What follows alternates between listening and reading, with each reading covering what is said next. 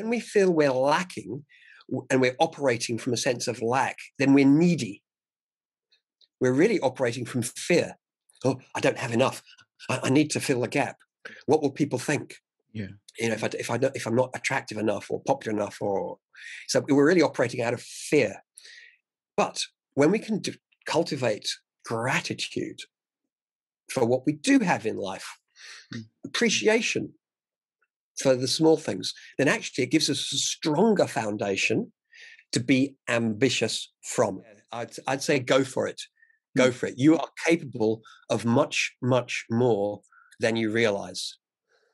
I might say your potential is unknown and unknowable. So I would encourage my 25-year-old self to be much bolder in going for what they want.